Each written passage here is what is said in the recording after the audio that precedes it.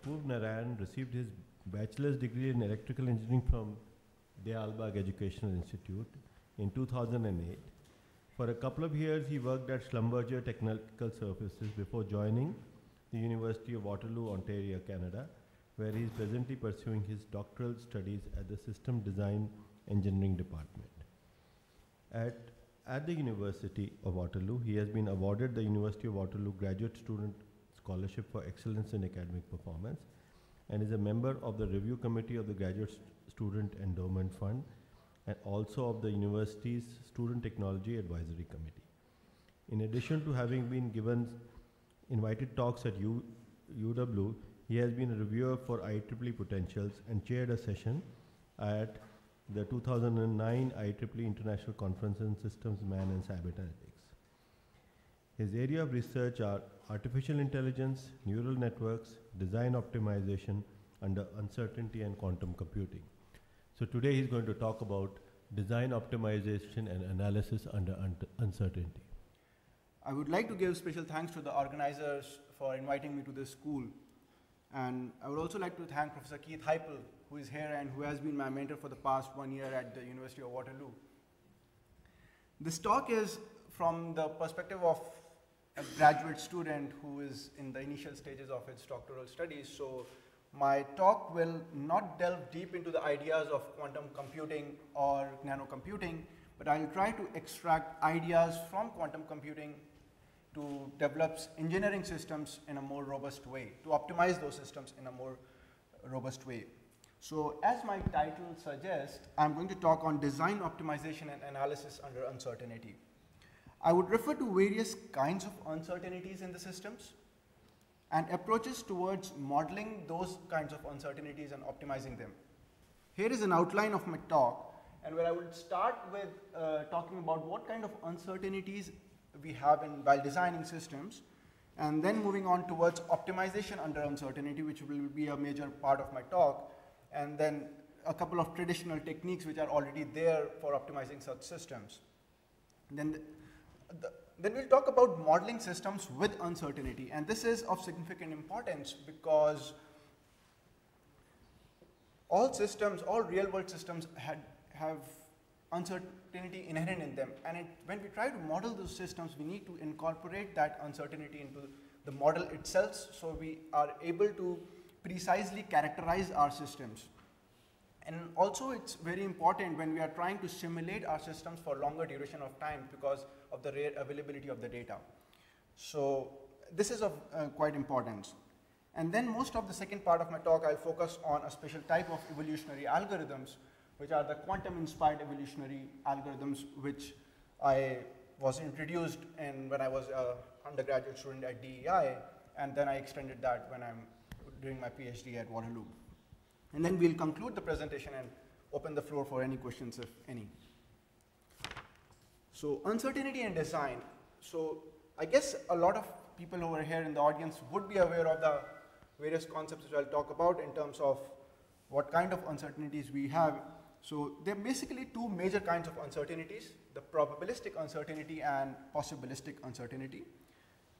When we have these uncertainties, we need to have some kind of a metric or measures to measure this uncertainty. These measures of uncertainties have been really very well studied by George Clear in his book on generalized information systems, in which he has talked about quite in detail the various measures of uncertainties in his latest book on the generalized information systems.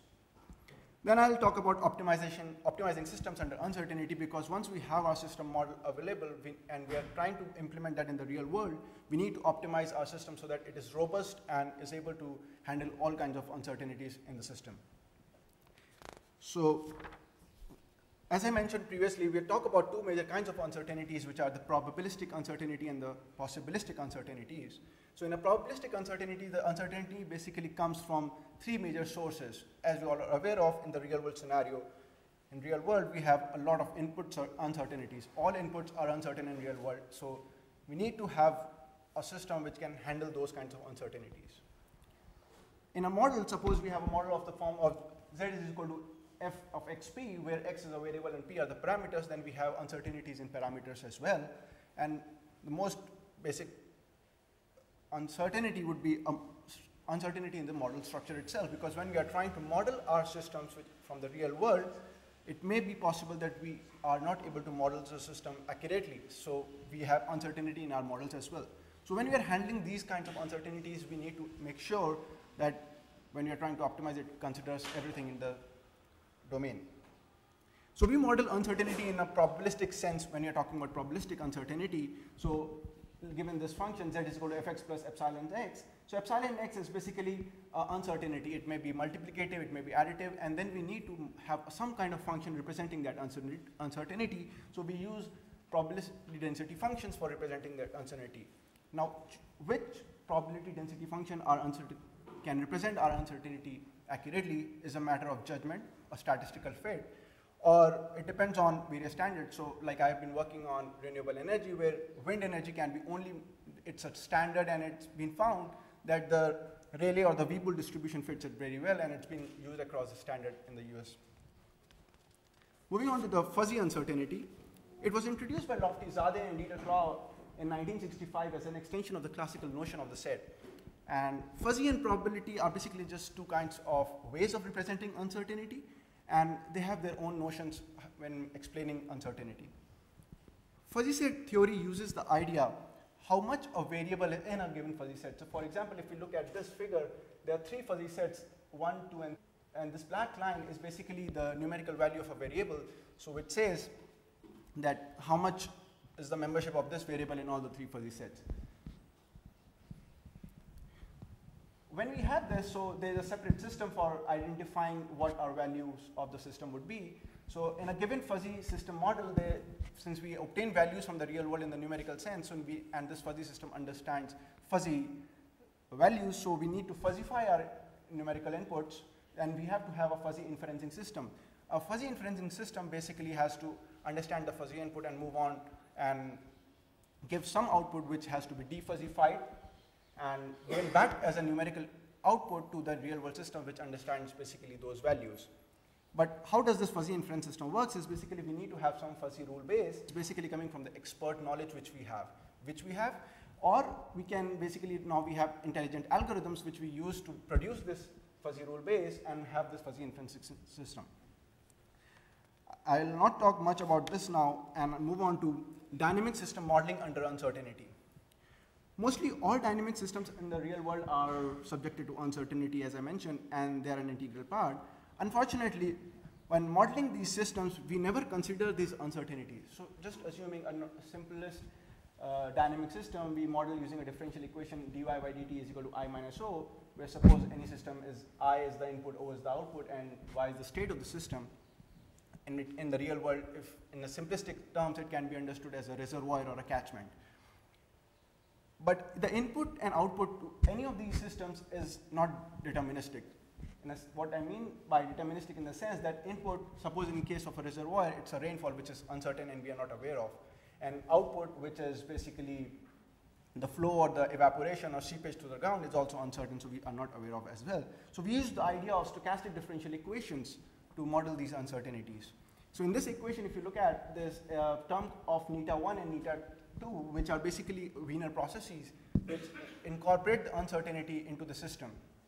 Now, and the problem with this model is all these integration schemes which we are aware of do not apply to these kinds of equations. So there's another branch of calculus known as stochastic calculus, which we use to solve these systems, because this integration cannot be represented in the Riemann-Stieltjes standard integration form. So there was another branch of calculus developed by a mathematician from Japan, whose name was Ito, who came up with the idea of Ito calculus, in which he gave a scheme of integrating these differential equations to get the state of the equation. And then there was, so since this was in the Japan, so there was another mathematician, Stratonovich, who came up with his own scheme of integration. Both these schemes are really well understood and in detail, but the point is, when we are modeling these large scale systems, we need to have a scheme for numerical integration so that we can model these systems and run our simulations. So all the engineering systems, when we are trying to model engineering systems, they are very well understood in the Stratonovich form.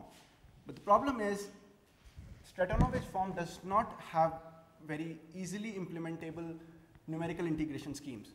For numerical integration schemes, we have only for Ito calculus. So what people found out is they found out a transformation between Stratonovich and Ito. So when we understand an engineering system, we model it as Stratonovich, convert it into Ito, and then apply our numerical integration schemes and find out the state of the system.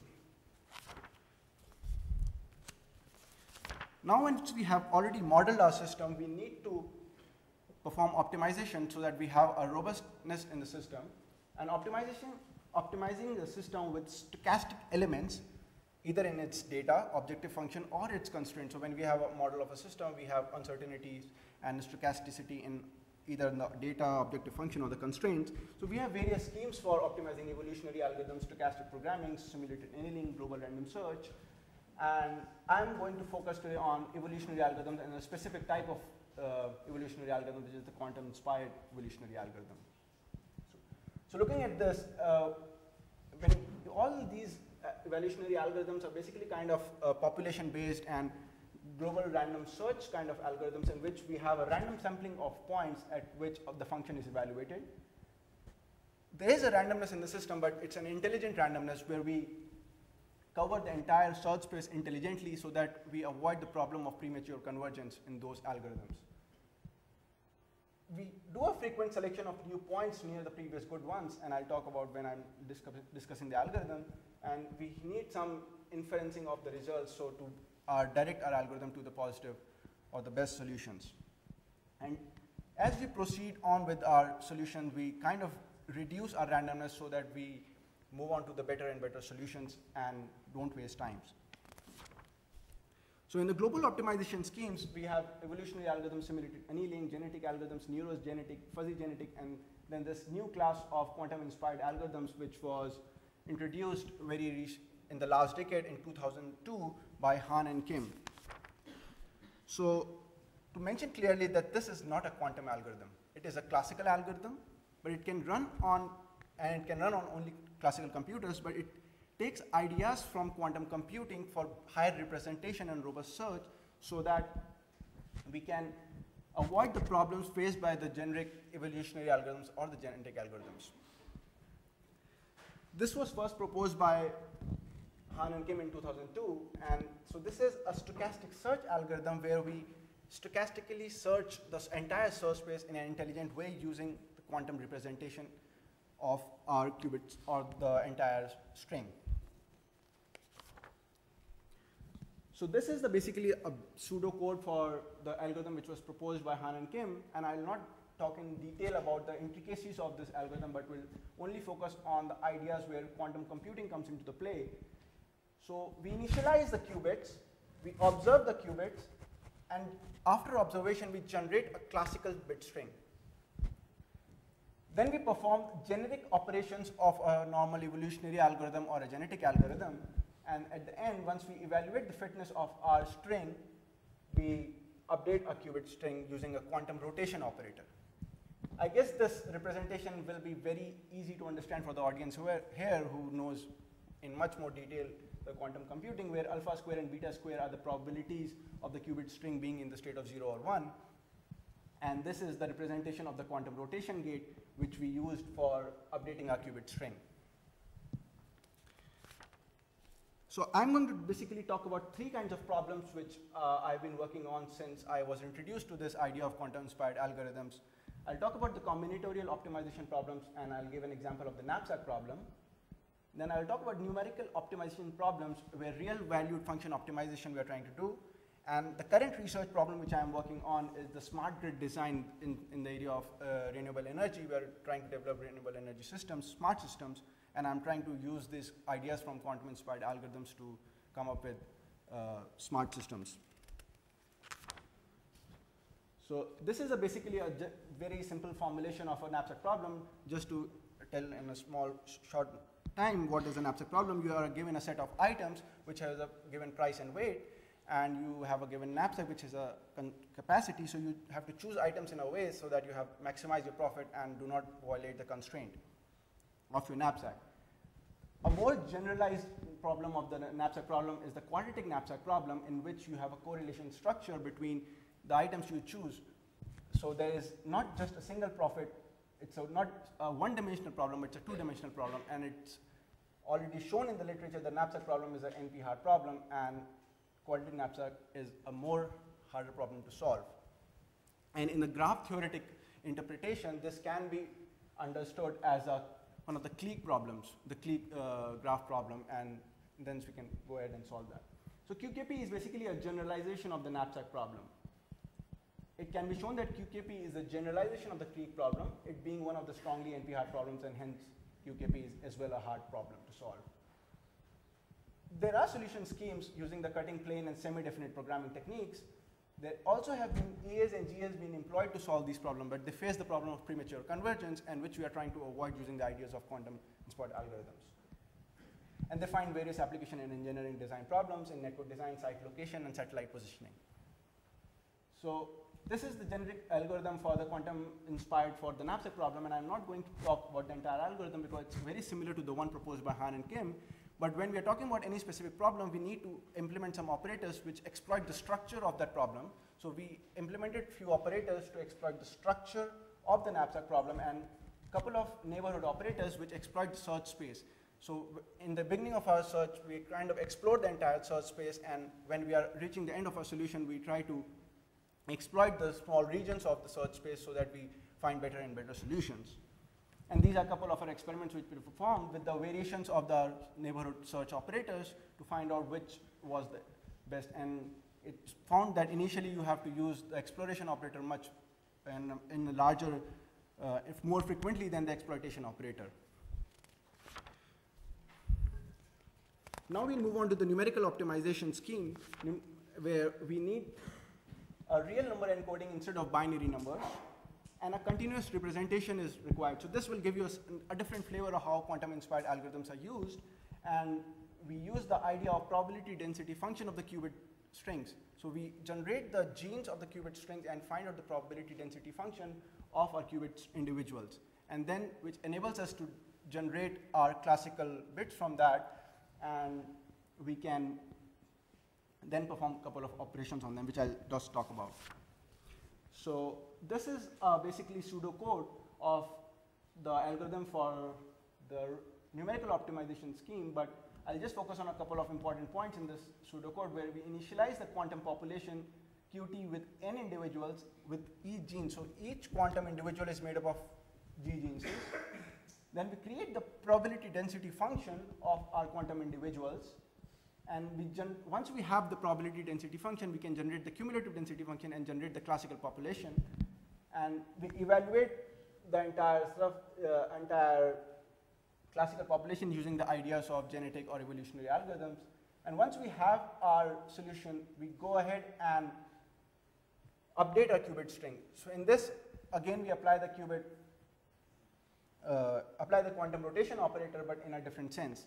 So initialization of the quantum population is the Q is made up of n quantum individuals. Each quantum individual is formed by G genes, each of which has two values, which is the mean and the width. So if you look at this, this is a sample quantum gene which has got a width and a mean. And the height is made sure that it lies between 0 and 1, because when we are trying to find the probability density function, so it always remains in the range of 0 and 1. Now observing a individual is we sum up the quantum individual from all the genes from which it is being formed, and this gives us the probability density function. And observation made using these individual probability density function will result in classical individuals, because once we have the PDF, we can find out the CDF. Now, updation of qubit string in this case is a two-stage process, because our quantum gene is represented by two parameters, which is the mean and the width of our string. So we first replace the mean of each gene with the value of our classical gene, and now we shrink or expand our quantum gene by using the quantum operator. When we are trying to shrink or expand our quantum gene, with basically what is happening is each quantum gene is representing various intervals in the entire search space. So we need to make sure that we do not void our constraint of the search space and remain in our domain. So these are a couple of functions on which we implemented this algorithm, and these are the domains. And right now what I'm working on is smart grid micro design, and which is basically not exactly into quantum computing as such, but it's a very complex problem because we are talking about distributed generation with more penetration of renewable sources of energy.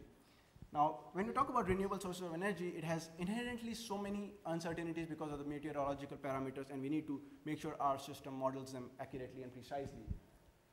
This idea of smart grids basically talks about it has an intelligent energy management system, it is self-healing, and we need to talk about an optimal capacity design where we choose appropriate wind, solar, hydro, and biomass, and any other renewable sources of energy. When talking about PV and wind, we already know that they have a lot of uncertainty. A small cloud cover may cause a lot of uncertainty to the system, and wind is really unreliable. I've been working on it, and I've found that it's really difficult to get accurate measures speed and hence ensure how much. So when you're modeling this capacity, we need to make sure that our design is highly robust. And this gives us a very complex mixed integer nonlinear programming formulation, and which we are trying to solve, and we are still working on this. And our search space is highly large, so we need to make sure that we use these algorithms to optimize our search space so that we get solutions pretty fast, which are more robust. And this is basically my current area. This is the optimal capacity design, which I'm looking forward right now in the beginning of my doctoral studies, and maybe at the later stage I'll look at intelligent energy systems and self-healing. So here's the conclusion of all what I talked about. I talked about handling uncertainty in the systems given a probabilistic and a possibilistic approaches. Optimization schemes under uncertainty where we have stochastic programming, simulated annealing, stochastic search algorithms as evolutionary algorithms, genetic algorithms, QEAs, etc. In QEAs, I basically talked about the knapsack problem and the numerical optimization schemes and the future application and designing of smart grid systems for future energy systems. Thank you for your attention.